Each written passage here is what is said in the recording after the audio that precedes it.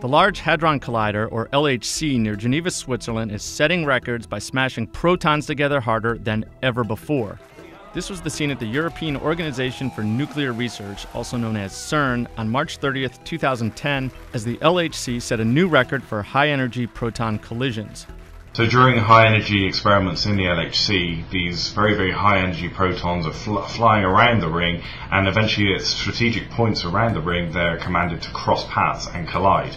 And at the point where they collide, it produces a very, very energetic explosion. And in fact, this explosion is so energetic it can be compared to the Big Bang over 13 billion years ago, because the energy density is so tight. It doesn't actually produce a Big Bang, but it's still very energetic. Scientists are hoping that these tests will confirm or disprove existing theories about how our universe is put together on a subatomic level.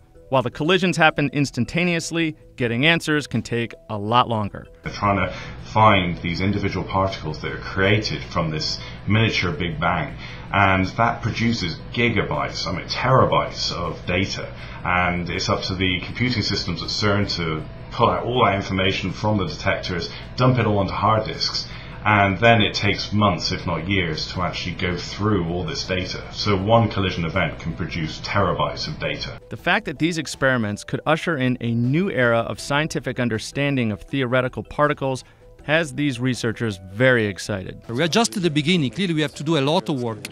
We have to understand our detector, to understand physics in this new region of energy. But if we are lucky, within a few months we'll be able to really start a major adventure in modern physics. For Discovery News, I'm James Williams.